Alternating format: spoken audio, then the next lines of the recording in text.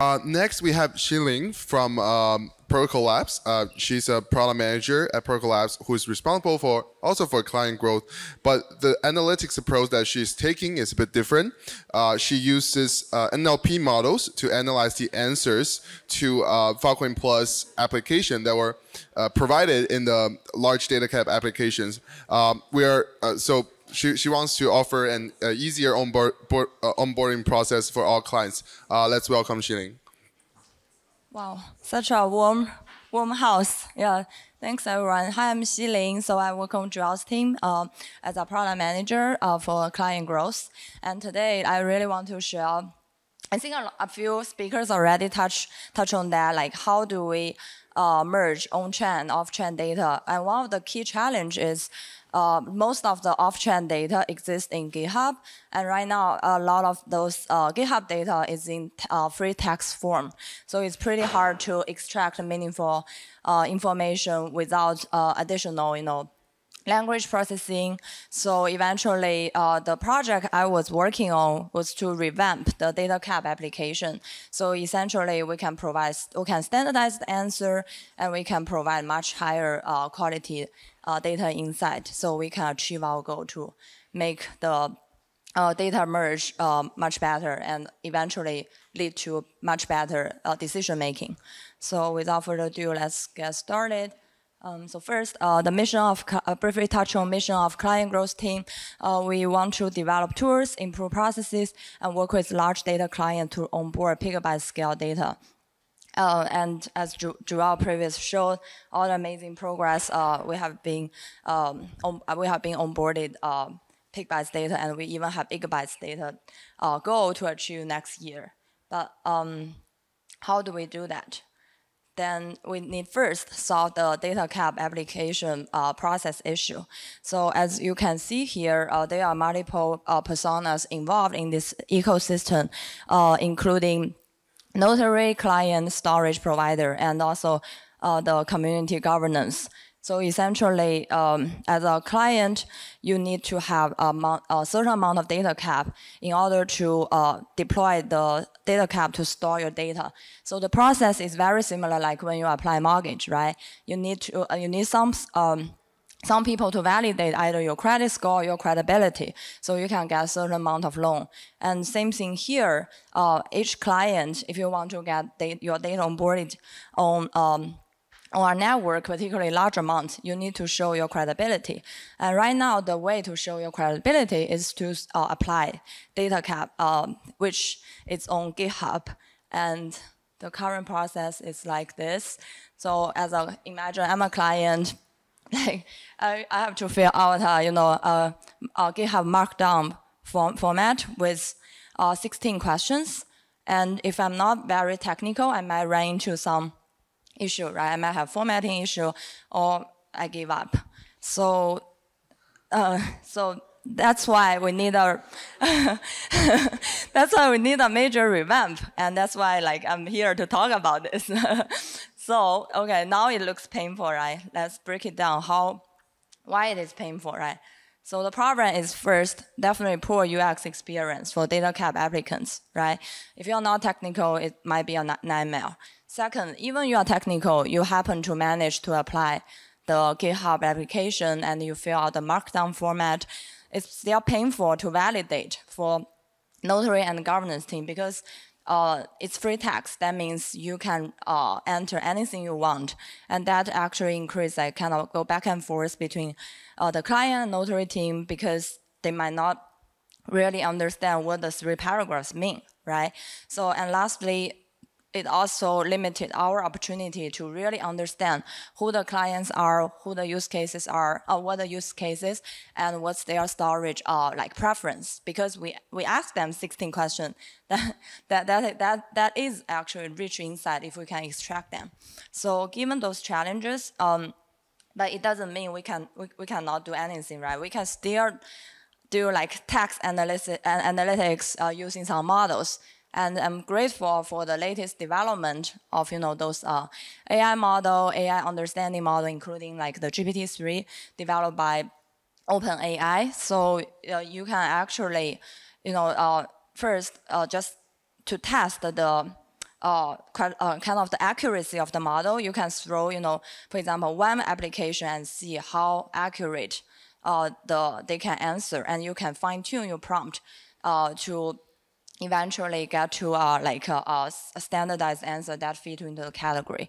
Yeah, the process is definitely not fun, but it's much better than review every single line manually. So that's the methodology here. And now, as you can imagine, we probably after these processes. And now we can synthesize some data, get some insights here, and eventually we want to deploy a form that with drop down with standardized answer, and also give people exception, right? For example, if your answer did not fill into these categories, you can write your exact answer. So later, notary can still have the rich information. They don't lose any rich information that they can use to validate the client. And the possible impact is first delight the community, right? We know that GitHub is not the ideal the ideal solution, but in this transition period, we still want to make the application form as easier as to use, so it did not become a blocker for the client. And also, we reduce the back and forth for the notary and the governance team. And lastly, it will also help Filecoin network to get those useful insights to improve our product and processes, so we can actually make the network even better. We will collect more information about what tool, what processes we can specifically improve by adding those useful insights as well. And yeah, so just double click on the methodology, text analytics, and then do insight synthesis and review proposal internally. But what's even better about Web3 project and in general Web3 is you also need to review your proposal externally. GitHub is an open forum, so all those proposals all those new proposals will actually be reviewed by the GitHub community, by your community as well. And this is the part that are kind of that are missing in the traditional industry. So we really leverage the community help and also offer the transparency for the community as well. And next, just briefly show some insight that extracted after those processes. For example, for the question, how long do you plan to keep this data on Filecoin? As you can see that from 600, over 600 applications, almost half of them, their answer is related to permanent forever, and followed by 14% around 2 years to 5 years. So that actually indicate a lot of clients who are pursuing Filecoin, they want to store, they want permanent storage. So we definitely have a product market fit in terms of permanent storage. And as a combined insight, what's the extracted retrieval frequency? The answer is, again, more than half. Their answer is related to never or a yearly basis. But again, that actually, I think it indicated current product market fit, but also indicated the opportunities here, right? To previous, I think ZX, you asked the question, what's the kind of the impact we are driving, right? What's the real value of the data if they don't want to be retrieved, right? So that actually give us insight that, okay, if right now naturally only 13% of users, they are thinking about weekly retrieval or daily retrieval, why is that, right? Is it more the limitation of how Filecoin position themselves, or the limitation of the the suite of product, the capability of Filecoin? So that's our question. We need to figure out. And also right now more than 80% applicants, they apply for public data storage. So in the GitHub, we intentionally ask the user can you guarantee, can you confirm you can the data can be retrievable by anyone on the network? And more than 80% people said yes. However, from the previous previous slide, you saw that, half people, they don't want their data to be retrieved. So that's why, like, when you have like kind of that indicated, like, sometimes when you ask your client what you want, when you ask your customer what you want, maybe they don't really know what they want, and that is why, like, as a product, as a network, we need to have better value prop to educate our user, or like what's the suitable use cases for you. That based on the feedback, the answers, like 80% of them, they believe, this is public data, this can be retrieved. And beyond that, there are some, the top 5 use cases are like, beyond like public data archive, they also have like some very interesting video storage, like MARC, like online education videos, and also Internet of IoT related data. So yeah, given that, all those insights, I wrote out like a proposal on the GitHub, essentially that kind of recap everything we just talked about, with like propose the solution, like with the supporting evidence. And that's the great part of Web3, right? Like, you write a proposal on GitHub, you directly get an input from your community. So, like you might get like people who are confused by this proposal, then you can kind of, discuss back and forth, but also you might get appreciation from the community. That I believe that's the way we should operate, like be open and transparent. So now this proposal actually got reviewed in like a couple of days ago in the governance call, and we are ready to go. So essentially that's the solution, right? Before that, it's, you can write anything. After that, it have clear like breakdown of the question, right? In which geo do you plan to make storage deal? Just pick the ideal location. You can select multiple.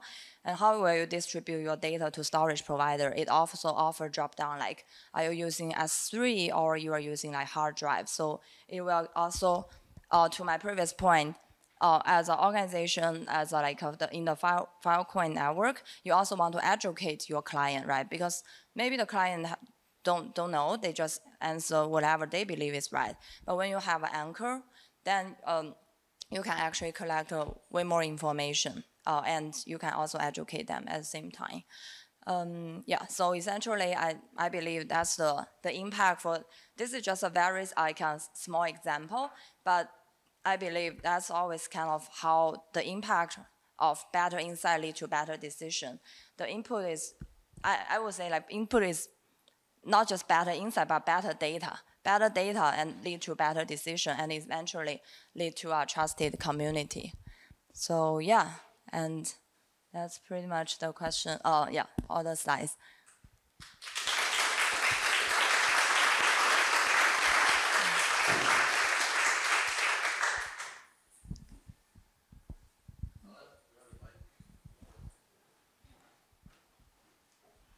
Thank you for. Hello. It's okay. Yeah. Thank you for the presentation. And you have survey result. And there's more than 43% people say they want to store data forever, and why more than 30% people say it's will never retrieved. Yeah, it's because I think that's why we also need to like frame the question a little bit, right? When people think about how long do you plan to keep the data set, that means how long you will like store your data, right? But retrieval frequency is a different thing. They might like think, you can still store your data, but also retrieve in the same time.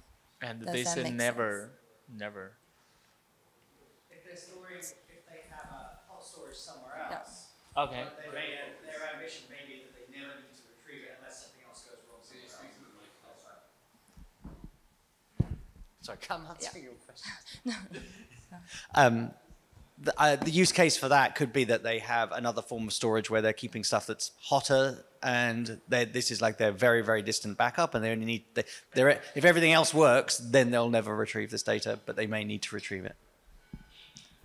Yeah. And you collect more than 500 clients 600 over 600 like application. Yeah, globally distributed. Yeah, it doesn't mean like it's distinct application because some clients they might apply multiple.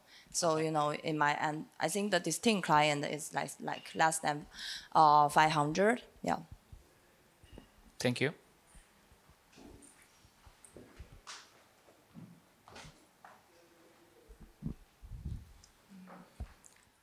Cool. Yeah, I think one more question.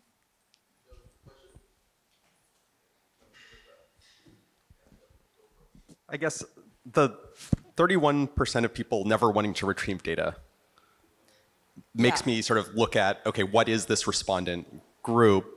Because it seems not super useful if we never get it back, if I can never get it back.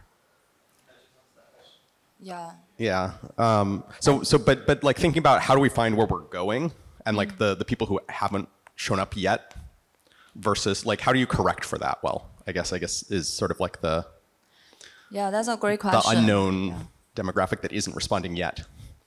Yeah, that's a great question. So to reframe the question, are you saying like this is kind of the current product market fit, but how do we go to the desired product market fit, which is essentially over 90% people want to have their data back, right? Yeah. I think that kind of go back to how we position our solution at the beginning, right? I think we cannot position ourselves using the current like evidence. Hey, we got like clients, in the university, academia, or like industry, they are like, they are all public data and they are looking for like 8 to 10 years storage because, they are previous, like their storage option might be on tape, or they want like 20 years storage solution, right? Or we have some clients in the cold storage space that actually, that actually is kind of historic how we position ourselves.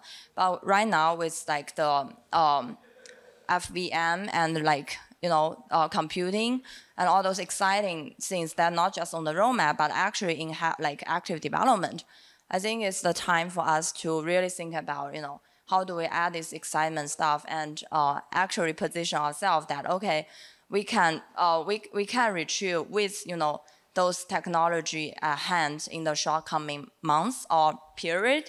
But then like the trade-off is, okay, how do you have that balance, right? Because you'd also don't want to overpromise your client. So I think that's the balance we need to find here. Yeah. Hope it answered your question. Go ahead. It's more of like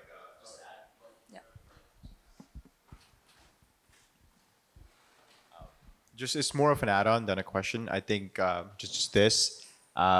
If you consider abuse, which we know exists, we also see clients just like copying application templates. And then sometimes, so I also wouldn't want us to over-index on this particular metric because retrievability is like, there's no necessarily points given or like a lot of questioning happens. Like there's never been a case, at least that I've known, where a notary has said, oh, I won't give you data cap because your data is, you'll never retrieve it. It's just like a part we ask.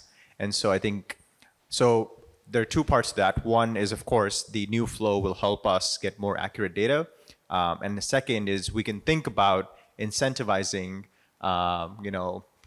clients to store data that they want to retrieve through potentially, like maybe introducing a new QAP or other incentives in their network. So I think those are 2 points to keep in mind as we are thinking about this number. I just want to add a little point to retrievals as well. Over the past few days, our team, I'm Kara, I work on the data programs team. My team has been in some conversations with a lot of the people in the ecosystem about how do we incentivize retrievals, right? And some of the points that we brought up are maybe the point is the incentive would be if you cannot provide reliable retrievals, we will not give you more data cap or we will not give you more deals in the future. And that's one way to not like penalize, but kind of relatively penalize them for not providing retrievals in the future.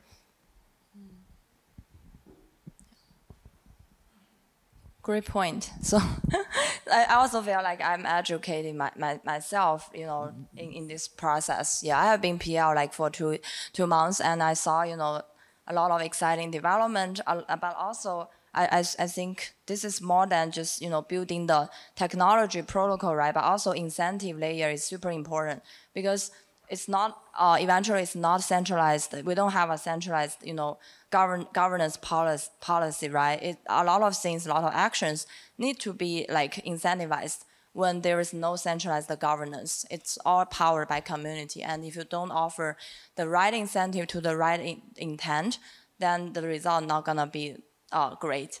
So that's also something I think the people in this room could like think about, like how do we design those incentives beyond technology. Yeah.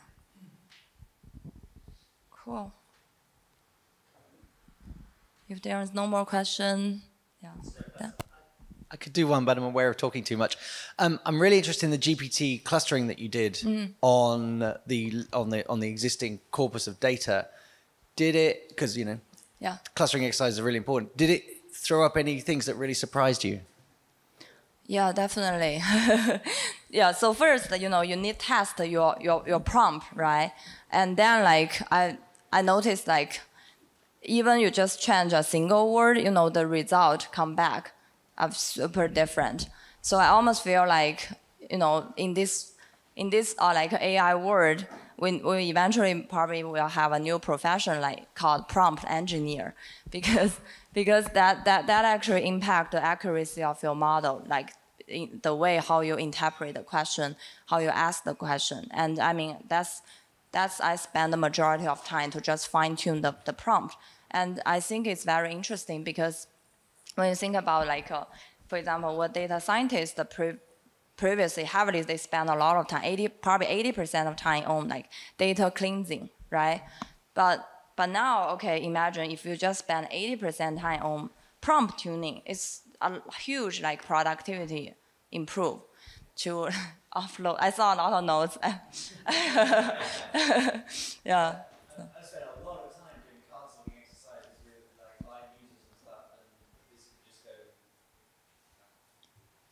Yeah, definitely.